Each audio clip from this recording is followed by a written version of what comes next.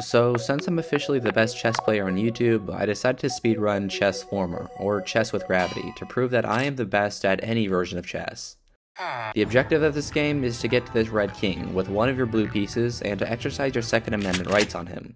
There's things that you would see in a normal chess game, like rooks, pawns, kings, queens, etc. And then things that make you wonder if you took too many methamphetamines from that Mexican guy outside of Home Depot. There's 24 levels, but the first few are simple in nature and introduce how the different pieces move. The bishop is somewhat peculiar since it can change from light squares to dark squares depending on where it lands, so it is a bit confusing. On level 4, you finally get to use two pieces, which can stack on top of each other. On level 5, you use the bishop so that the king can get over these two block walls, because like in normal chess, the king serves little to no purpose, and really nobody would care if he just didn't exist. Which is actually what my therapist said about me last weekend when my card was declined. Anyways, in level 6 they introduced the knight, probably my favorite piece. Level 7 took me an unholy amount of time to first figure out, but it makes you maneuver your knights around in a suspect manner until you can take the king.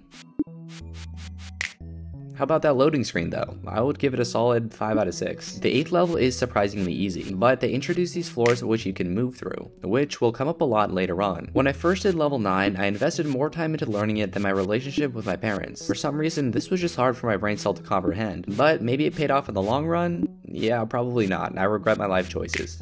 Level 10. Now, not to quote Donald Trump, but you have to build a great wall in order to get your rook across the board. This next level is pretty easy. Your king just uses these pawns to journey to the other side where he can commit first-degree murder on the red king.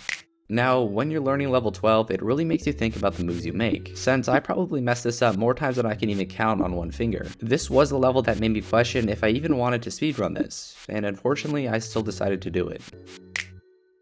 Level 13. The women finally get out of the kitchen and onto the chessboard. The queen is introduced, and like in normal chess, this piece is completely overpowered. They should probably nerf them sometime in the future by maybe taking away their voting rights. So level 14 is a place I probably lost most time on the speedrun. I learned this new strategy, which is why I was hesitating so much, and I couldn't remember where to move the pieces. At least, that's all the excuses I can come up with right now. Oh yeah, there's also a lot of ads on this site, so I paused the timer when they play, and I actually had to reload the page since some ads just stay there indefinitely. But whatever, we're on to level 15, and we get the pawn promotion feature. Pretty cool. We can promote to a queen here. Again, this comes back later on, so it is very important. Level 16, you just gotta use your brain, which I'm not the best at, so this took me a long time to learn on my first attempts. Man, not to change the subject, but what do you guys think about this banger soundtrack?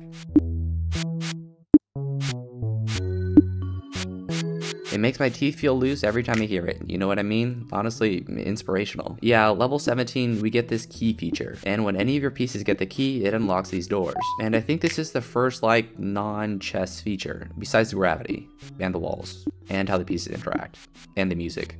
Besides that though, level 18 is probably my favorite. Not too hard to figure out, everything's pretty close together, so you can honestly just click really fast and feel kind of like a pro gamer, aka depressed.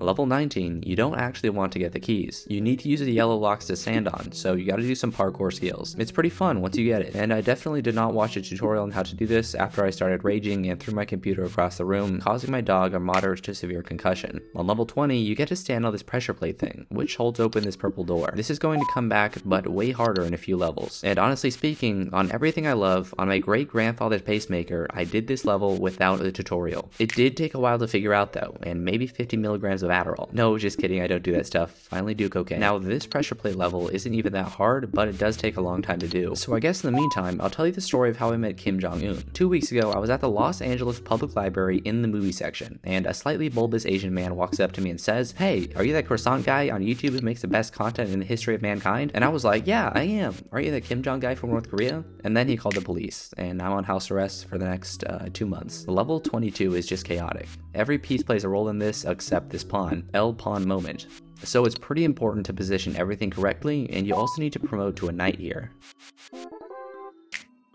And there's another ad, so I had to reload the page. Level 23 is probably the most confusing, emotional, and impressive thing that I've seen since September 11th, 2000. So you have to start with promoting to 2 knights to get the key. Then you promote to a queen, you send a knight in to step on the purple pressure plate. This knight has to go all the way to the other side of the board where you're going to need another queen, and then you can finally reach the king.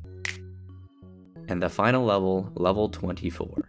This one takes by far the longest. There's a bunch of different strategies on how to complete it, but the first time I did it, I learned a slow solution, and then after watching the current world record speedrun, I just copied his method, except I do it like 10 times slower. I think this level alone took me like a whole minute to do. But even though this takes a long time, instead of telling you another Kim Jong story, I'll just let you look at my beautiful gameplay before us. Truly, one of the top 7 wonders of the world. Anyway, here's my final time. This puts me at 4th place on speedrun.com, and if you beat me, you have no life and no friends. Okay, goodbye.